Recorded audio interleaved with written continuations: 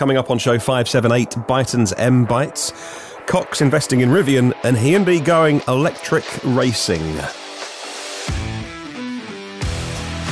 Well, good morning, good afternoon, or good evening, wherever you are in the world.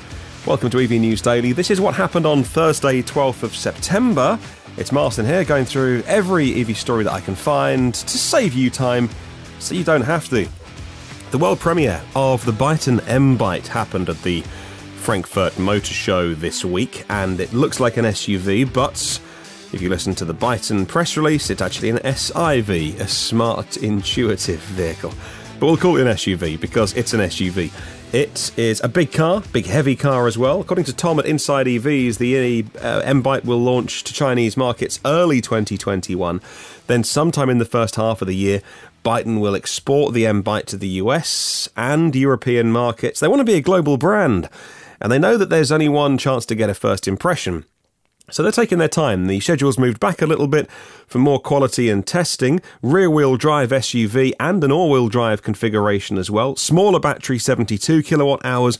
Bigger battery, 95 kilowatt hours. They're claiming 320 miles on that. Sounds about right for a 95 kilowatt hour battery if it was very, very efficient. 95 kilowatt hours usable, by the way. So they leave a little bit at the top for more protection and a bit at the bottom. You can't run it right down to the last electron, again, for battery health and protection. So maybe that's 102, 105 kilowatt hour battery in the car, possibly. For an SUV, you know, if I got 280 miles out of it, I would be. It's a big, heavy, you know, it's not a car that is a sports car. It's going to make a big dent in the air as you plough your way through it. Motorway speeds, 260, 280 miles. I'd be really happy with that. I know it's a big battery. Maybe it'll go more, but maybe they're being optimistic at 323. Meanwhile, Auto Express confirms the Byton M-Byte will indeed come to the UK. It's going to get a right-hand drive version, and the standout feature, without doubt, is the 48-inch OLED 4K display. It runs the entire width of the dashboard, from behind the driver's steering wheel right to behind the passenger as well. Byton's CTO is David Twig, and he said the company's targeting comfort, refinement, rather than chasing Nürburgring Nordschleife records. The car is going to have conventional steel springs and dampers, and it won't be offered with air suspension, for instance. And they say the starting price could be €45,000. No specs or prices have been revealed for the UK.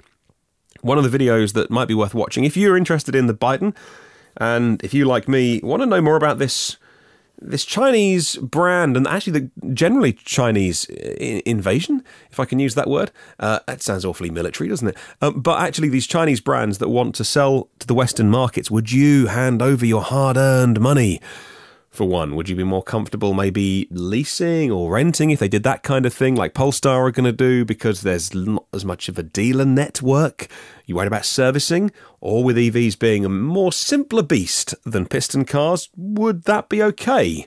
I'd love to know your thoughts as well about this Chinese influx of EVs they say is coming over the next couple of years. One of the videos I was going to say, actually, which are well worth watching, is Bjorn Nieland's videos. Bjorn was there for a couple of days at the Motor Show earlier this week, and he's just started to release them on his channel, and he's Tesla Bjorn on YouTube. I'm sure you've seen them. If not, he's someone who is very much a one-man band, rough and ready, and that is a backhanded compliment.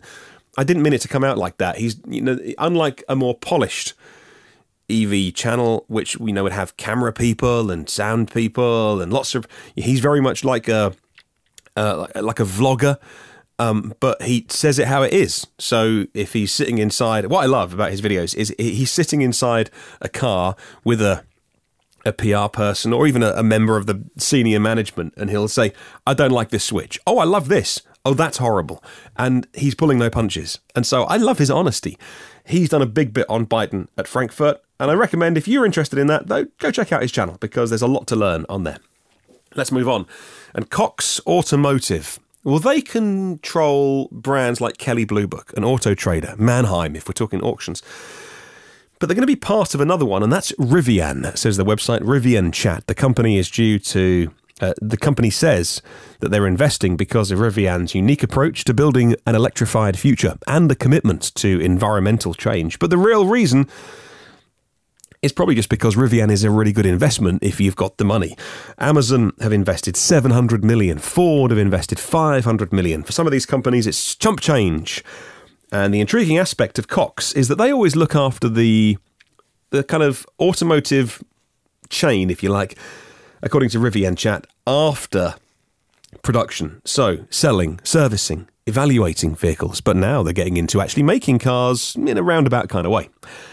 I mentioned Polestar a moment ago, actually, Volvo's spin-off brand Polestar. The Polestar 1 is an exceptional car. It is ultimately a hybrid. Big engine and a big battery as well. However, the Polestar 2 and everything onwards from Polestar is going to be pure electric.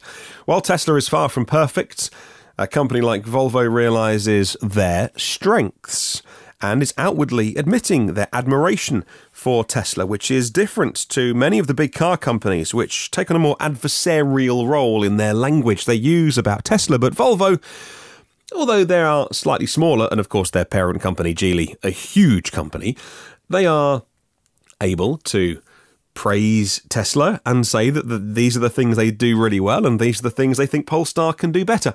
Polestar UK's Director of Development is Ian Collins, and he said at a conference which was in Norway, surely not the first time that Volvo and Polestar has brought Tesla to light or even touted their positives. The quote I've got from Ian says this: Tesla has been active in developing its own technology, especially with regard to energy efficiency. They are far ahead of everyone else. It's an area that we have to continue to work harder to take back from Tesla. We have respect for them as a competitor. We will compete for design, what we offer to customers, and technological advances. We not only think about the driveline, but other parts of the car. I could have pointed out some weaknesses at Tesla that we address in our product, but I won't. End quote.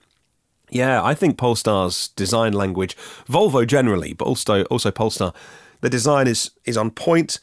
It's classic, it's contemporary, though. When you see them on the road, the Volvos at the moment, I think their styling is just superb, and the Polestars as well. And actually the Polestar 2 was shown off at the Frankfurt Motor Show.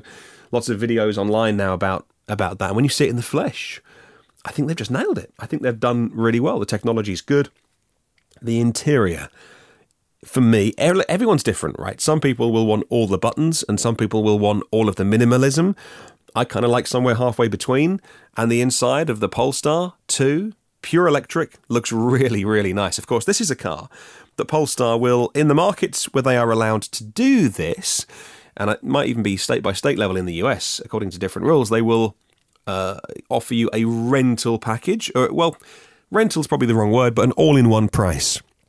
So a monthly price for the car, insurance, servicing, and everything else. So it's I see people call it transport as a service, but it'll be one price and you get the car, and then all of your motoring or your mobility, there's that word, costs are covered. And I'm curious about that. We'll see what the pricing is like when we finally get to hear more about the Polestar 2. I'm a bit of a big fan of that car, actually. Let's talk Hyundai. And Hyundai Motorsport has revealed their new car for the electric touring car series, ETCR. It's the Veloster N ETCR. Based on the road-going version, it's going to make its debut in 2020. ETCR is a new era for motorsport and Hyundai as well. They see electric racing as one of the pillars of their company. And it's fully electric, rear-wheel drive, mid-mounted motor. ETCR, I love touring car racing anyway. And electric touring car racing is one of those things that actually, if lots of different manufacturers get involved in it, what you see on TV racing on a Sunday could well be the car that on a Monday morning you get into and drive to work. Of course, it's not the same car, but you know what I mean. It's like, that's the great thing about touring car racing, is it's more everyday. And although some of the touring car series around the world, like German touring cars, they've got the big spoilers, they've got the big body kits. Some touring cars actually just look like the normal car, from the outside at least, that you would have on your driveway. And with EVs, I wonder how big effect that will have in terms of convincing people, in terms of making people buy EVs, in terms of seeing EVs go racing, and then wanting to buy one for your own personal car. I think it could have a really big effect. Right, a couple more stories, and let's talk Electrify America. And last week, Electrify America and Porsche made history together. During the official launch of the Taycan on the 4th of September, Electrify America, which is the charging network in the US, of course, it's not something that VW wanted to do off their own back. It's something like a $2 billion investment from the "you've done a very bad thing" VW money.